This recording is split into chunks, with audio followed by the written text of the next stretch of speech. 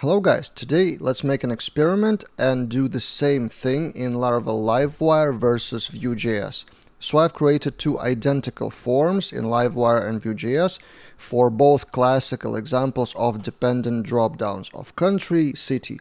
So when you choose a country, then the list of cities is refreshed. And then the same thing with Vue.js. It is identical visually, so if you choose a country, again the city, but the code is totally different. And let's compare Livewire and Vue.js for the same thing. Generally, what is the structure of the components, and maybe for those of you who are undecided which one to start learning, or for those of you who want to maybe switch from Livewire to Vue.js or vice versa. This video can be a demo example of simple concepts and help you to choose.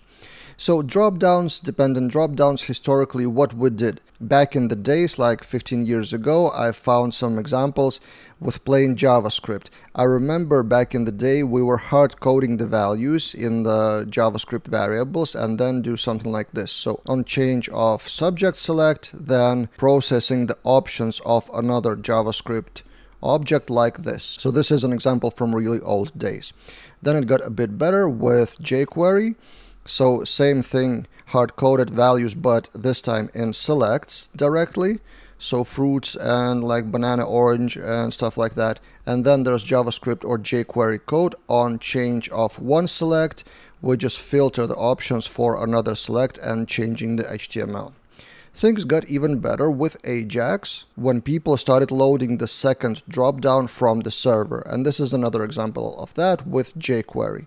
So get the state is the function of jQuery which makes the Ajax request to get the state by country, and then the main thing is this. So we're reloading HTML of the second dropdown based on the values that we get from the server. And I remember doing things with jQuery like this for a very long time until things changed into like modern era of JavaScript frameworks and full stack development, where first Vue.js appeared on the screen alongside React and Angular, but Vue.js is kind of more popular in Laravel community. That's why I'm talking about Vue in this video. And also Livewire came pretty recently and challenged the whole thing of how to do this drop-down thing. So now I will show you the code of Livewire versus Vue. So step by step the code of the project. The code, by the way, will be available on GitHub. I will link that in the description of this video. So we have two routes for Livewire version and Vue version. In the Livewire version, we have only route view for both. Actually, we don't have any controllers. And if we go to Livewire blade, here is just HTML with Livewire loaded as component called company. So for example, we're adding the company of country and city and maybe more fields here. And to enable Livewire to work, in the main blade, we need to add Livewire styles, Livewire scripts, and of course, we need to install that in the composer JSON. So you need to run composer require Livewire like this. So this is the setup. And then inside of that component consists of two files. So you run the command phpartisan livewire make companies or make livewire companies, and then it generates something like this. So component of livewire, which is actually pretty similar to any Laravel controller. So you have the public variables, then mount is the same as constructor in Laravel controller or any PHP class. Then render shows the blade Livewire companies, which we will get in a minute, and then a few more methods here. But basically we're working with Laravel or PHP language, and this is more suitable for backend developers historically who don't really want to dive into JavaScript world with npm compilations, assets and all of that. They can just continue working with Livewire. So what is happening here? The mount is setting up the values, the initial values for the component. So we get country all for the dropdown of these countries. And then the city list by default is empty collection. Then we render the Livewire companies. So the blade file of resources views Livewire companies blade. It's a general Laravel blade. There's nothing different from general Laravel blade with all the HTML and all the syntax like this one. So for each of the cities, we continue working with Laravel language, so we don't really need to learn much new, except for binding the select values like this. So wire model country is the syntax to bind the country value to the public property of the component. So whenever that country is changed, there is a method called updated country or updated any value, then we just load the cities from the database. So we don't do any specific API call to the server or AJAX request. We just, again, work with Laravel language, with Eloquent, and get the values that we need. And after this, the render method is called automatically, so refreshes the whole thing, that whole component behind the scenes. So whenever I click this, actually this part is re-rendered from the server, the whole HTML. You cannot really see that in the browser visually, but you would probably see some delay if the form was really big. And then when that form is refreshed, now this cities has the value of getting the cities from the countries. And now in the blade, this for each already has values of the city. And then you can bind the whole form to a method of store company, for example, wire submit. There's wire submit prevent. It would be the same as prevent default in JavaScript. And then in store company, you can just create the company with the values of the dropdown. So name, city, country, and others. I didn't even implement that in this repository, so this is just as an example what you can do. So basically you operate with the same PHP and Laravel values. The syntax is almost identical to the validator of Laravel, and you don't need to learn any JavaScript for that. So that's the beauty of Livewire. And now let's take a look at the Vue version. The Vue version starts with the same thing, so route Vue to the blade file, and if we open Vue blade, it's a typical HTML4 full page, and inside of that HTML we have a component. So this is the same logic. In Livewire you have at Livewire something. In the Vue.js you load the component which I called country city. And then at the bottom there's another difference. You need to load the script of app.js, which you didn't have to do in Livewire. But this is kind of the same as you would do Livewire styles, Livewire scripts. So this is the syntax for the Vue.js. Now for Vue.js to work, you need to add the package.json thing. So dependencies for Vue and maybe some Vue more libraries if you use something else around that.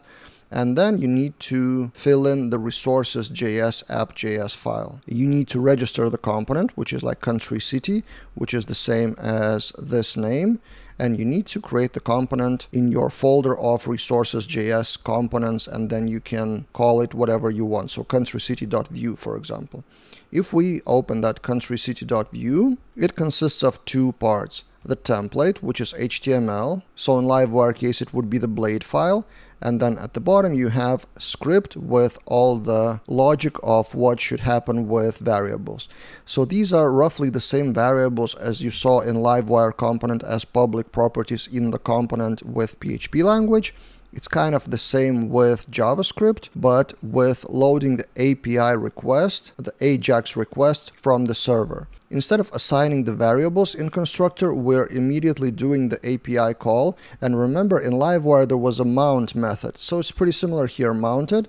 We get API call to countries and assign this countries, which is defined in here as empty array by default.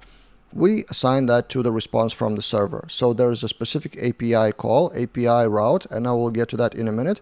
And also method getCities is loading the country cities by country ID, and then assigning the result to the cities variable and assigning the selected city to the first of those results, which is this. So you fill in cities and selected city here.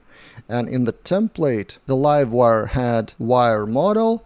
Vue.js has vModel, as you can see, vModel selected country, and then vOnChange get cities, which we saw just now. Also, options are loaded with v4, so it's the same as for each in the blade, and the cities are also loaded with v4 cities. So this variable is the same as script part, this one, and then there's also vModel for selected city. So what I'm getting to, it's the same thing, but with a bit syntax difference.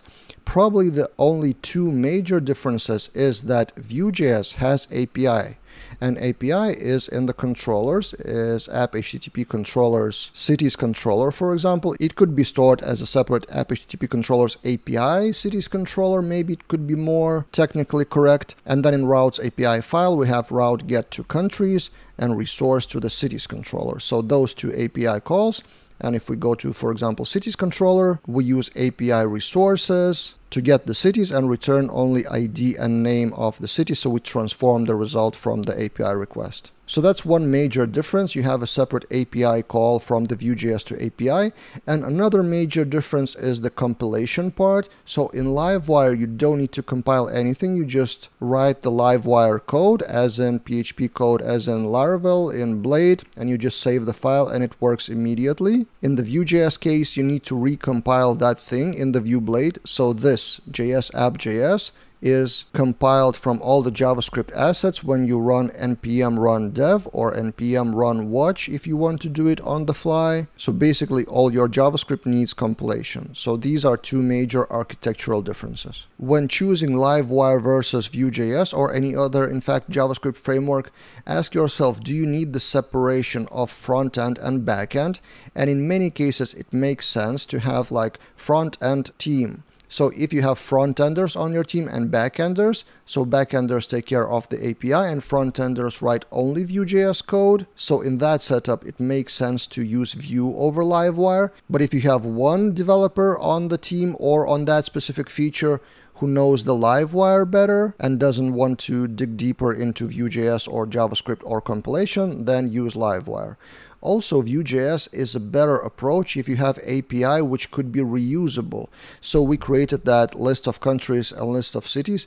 What if you have a mobile app in the future, or maybe even now, you could reuse the same API requests, API endpoints, to get the list of cities for the mobile app. In case of Livewire, if you have Livewire and you have a mobile app, you would still need to create that API endpoints manually. So that's another reason towards Vue.js over Livewire.